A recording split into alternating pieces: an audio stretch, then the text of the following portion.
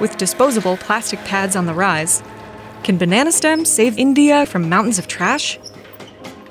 Conventional pads are made mostly of plastic.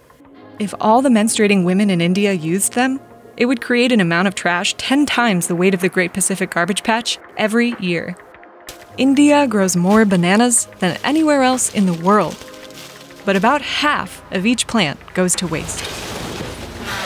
One company is turning that waste into biodegradable sanitary pads. Just one banana plant stem can yield up to 3,000 pads, according to Sati. The founders say the pads and all packaging are 100% biodegradable. Sati says if buried, its pads will break down in under 6 months.